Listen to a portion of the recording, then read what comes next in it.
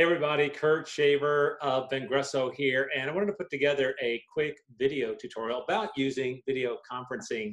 With so many people really working from home now and leveraging video conferencing in order to maintain that good relationship and that good rapport on communications. I want to share with you a particular tip that I just discovered this weekend, almost by coincidence.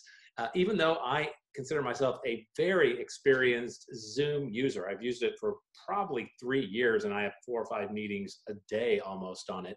But it wasn't until I was just playing around with it with a bunch of family members on Sundays. We were just using it to kind of keep together as everybody's going into their social distancing. And I noticed that my wife was separate in her home office, and I noticed she had this beautiful green screen background. And I said to her, how do you have a green screen background image when you don't have a green screen? Because in my office, I had a green screen set up, and I used it for years. She said, oh, I don't know. I just clicked this button, and it popped up. And then I did a little investigation. I found out, hey, you don't need to have a real green screen behind you in order to use a green screen effect on Zoom anymore. Pretty cool.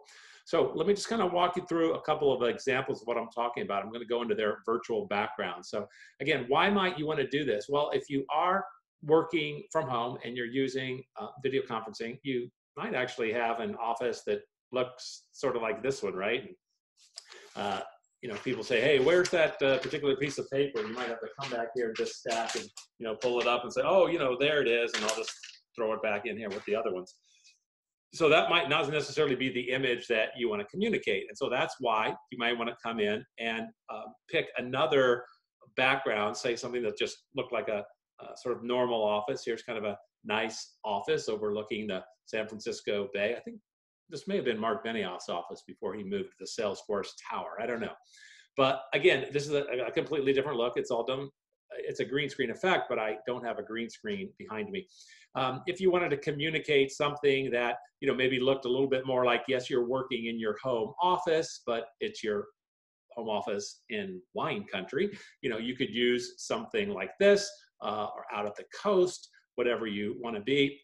We're kind of lucky at Vengresso because we have a great graphic artist that created all sorts of like these 3D backgrounds for us. So, this makes it look like I'm at our Manhattan office, and this is what it looks like at night, and this is what it looks like if we moved everything to Costa Rica. So some different ways you can look at it. And then one of the other things that we like to do is to actually just use our logo, and this is really easy to make in PowerPoint, takes 5 minutes, and you can then use something like this of your own logo as a background. That's kind of another way. Or sometimes we even put our customers' logos in when we're having these discussions. And of course, they get a kick out of that. You can also, if you are just a nut and you just totally want to have fun, you can make one that's like, a bouncy castle, and you can do this sort of thing. Or the last one I'll mention, again, Zoom can get pretty sophisticated. They can actually even put a video in the background. So you can see here, this is just one of the stock video clips that they have of the Aurora Borealis. Now, I'm not sure why you'd exactly do this for your business setting, but if you do, let me know what the reason is, what the relevance is for this one. So again, that is the whole idea. Just again, to show you guys what's going on. If I drop out these effects, and I know I took my green screen down. Again, you can kind of come in here and you can see there's my regular old office. That's what it looks like right there.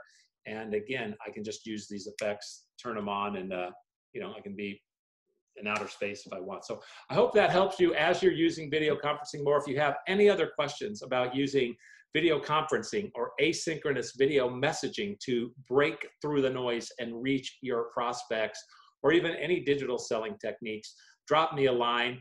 Remember, stay digital and stay healthy.